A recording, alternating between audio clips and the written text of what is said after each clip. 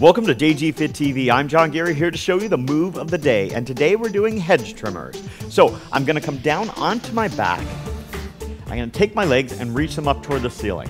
I start by opening and closing the legs, and then I slowly lower them down, keeping my back as neutral as I can. I'm going to go 5 times on the way down, and then 5 times on the way back up. It's a great adductor exercise. It's also really good for the hip flexors, and of course it's really good for the core. That's the move of the day. I'm John Garey. Thank you for joining me on JG Fit TV.